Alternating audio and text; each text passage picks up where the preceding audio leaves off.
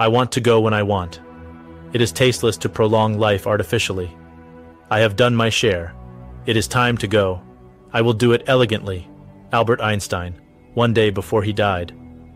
It might sound like the plot of a science fiction movie, but following the autopsy, Albert Einstein's brain was stolen.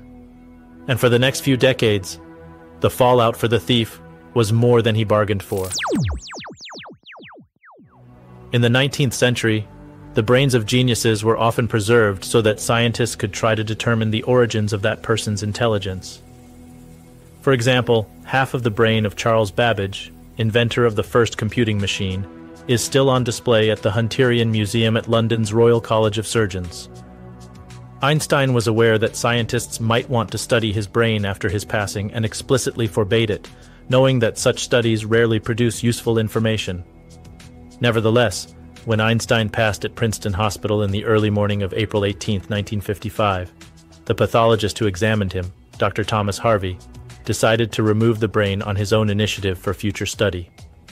What happened next was a truly odd journey of the brain of one of the most celebrated scientists. Also, if you aren't already, please like and subscribe for more fascinating short stories about our history. Dr. Harvey took Einstein's brain home, divided it into 240 pieces, and stored it in 2 mason jars filled with celloidin. Not only did Harvey take his brain, he also removed his eyeballs and gave them to Henry Abrams, Albert Einstein's eye doctor. It's rumored that they have remained in a safe deposit box in New York City and will one day be up for auction. Shortly after Einstein's cremation, his son Hans Albert found out about the theft and was furious. But Dr. Harvey managed to solicit a reluctant and retroactive blessing from Einstein's son Hans Albert, with the now familiar stipulation that any investigation would be conducted solely in the interest of science, and that any results would be published in reputable scientific journals. Taking the brain of the world's most famous physicist without permission did have professional consequences for Dr. Harvey.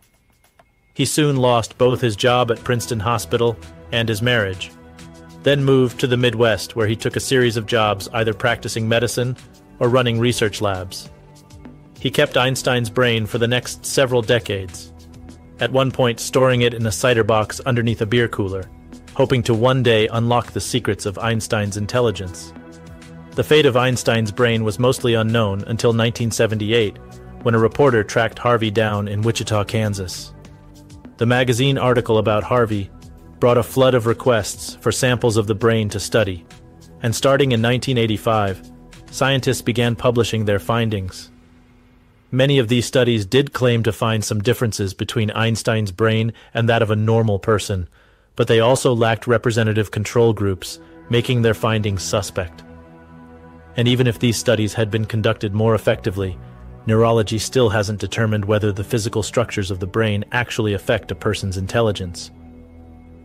In 2010, Harvey's heirs transferred all of his holdings constituting the remains of Einstein's brain to the National Museum of Health and Medicine. More recently, 46 small portions of Einstein's brain were acquired by the Mutter Museum in Philadelphia. In 2013, segments of the brain went on exhibit in the museum's permanent galleries. But many more pieces of Einstein's brain are still missing across America, thanks to Dr. Harvey's habit of giving away pieces of it to curious friends. Thanks for watching. Please like and subscribe for more History Quick Hits, fascinating short stories about our past.